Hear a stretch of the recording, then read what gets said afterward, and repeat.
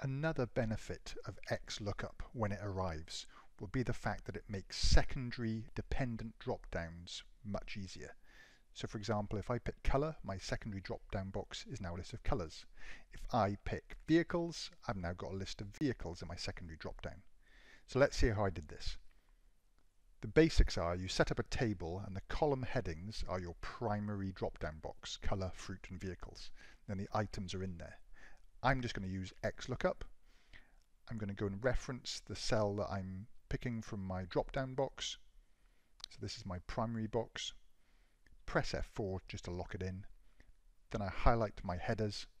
And then the trick, or the cool thing about XLOOKUP, is I can actually return the entire, or reference the entire block of the table. And whenever it finds a match, it now spills the result as a column. That's the clever bit.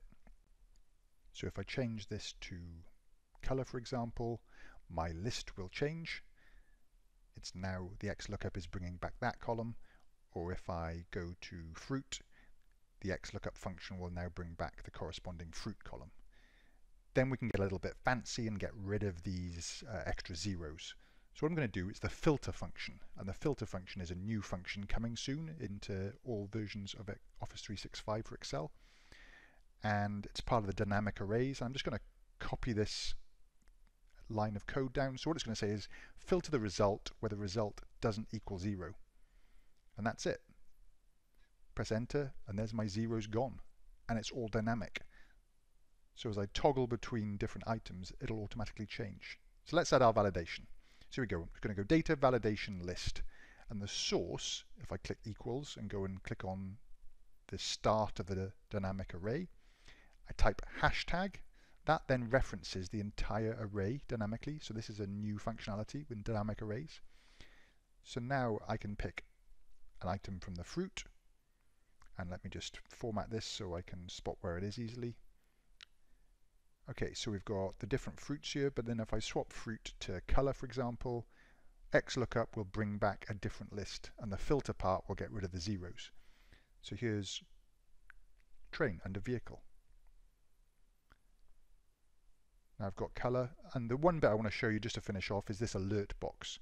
So train is not a colour, so I want to have a flag, and I'm going to use XMatch. So XMatch, click on the value I'm looking for, click on the first cell in the dynamic array, press hash to reference the entire array, and train is not a colour, so therefore shows NA. Train is not a fruit, therefore it shows NA. But if I pick vehicle, train is item 4 in the list and therefore shows up. So I'm just going to wrap that in an is number and then do an if is number, and if it's true then put the word OK, but if it's false I'm going to change it to must change, for example. And now this formula is my check. So when I change it to colour, it says I must change. But if I pick fruit, the vehicle, it's working okay.